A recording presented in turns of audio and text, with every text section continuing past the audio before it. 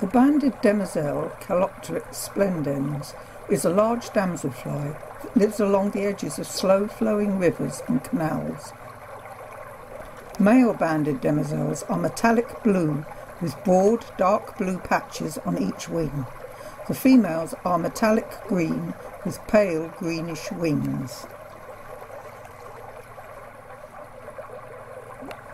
Both males and females have a delicate butterfly-like flight.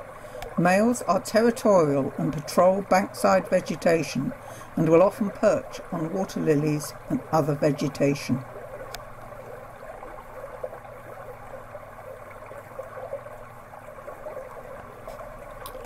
The males hold territories that they defend from other males and from other species. Here we see the white-legged damselfly being attacked by a male demoiselle.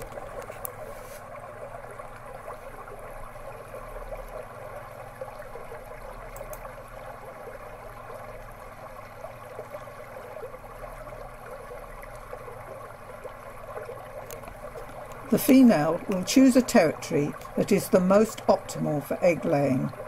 Here you see one in the background searching the area. Males will jump on any arriving female and will often push her under the water.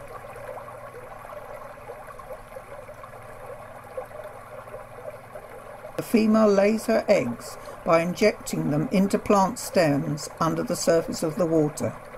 Females will often submerge entirely to find a suitable egg-laying site.